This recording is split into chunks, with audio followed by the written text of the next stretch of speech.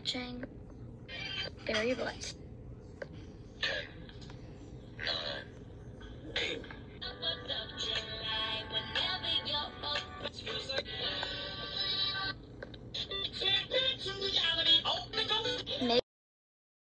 Hey guys, welcome back to another video here on my channel.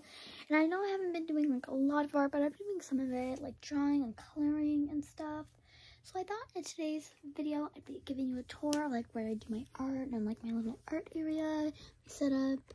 And yeah, so let's get right into it. First, I have like this big like area, so we'll start right here. This is my page for if I'm in here and it's like I'm using markers. So like if I do, but I put this page under here so it doesn't bleed through. And then here I just have some paints. I have this I just made today. I don't know how I feel about it. Here I have my acrylic paint, like plus color mixtures. Like this plus this equal that. Yeah, it's kind of crazy. I have this slime. I'm doing a slime story time soon. I have these bags. I'm gonna make like a little series, like choose something out of the bag, and I have to customize it. Sorry. But then up here, I just made this drawing. I'm gonna hang it up. I'll show you where I'm gonna hang it up soon. I have my colored pencils, a normal pink pencil, and under here I have the old markers. Like 1900s. I have these two paints because I was using them today. I have this, which I stored the leftover blue paint in. It's only a little bit, but I mean, it's something.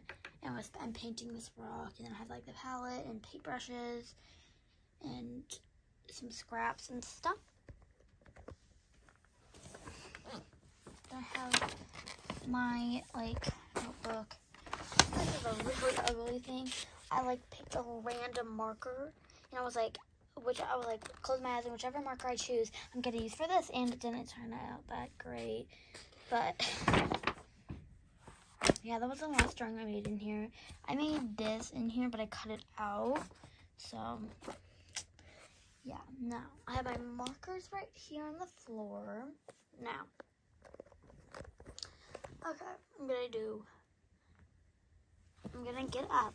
Because I have my art binder right here that I have some of my like really old artwork in, like from when I was 9 or 8. But if we get up and go like across my bed, right here I have my wall of like art stuff. I have some like pictures and stuff up there.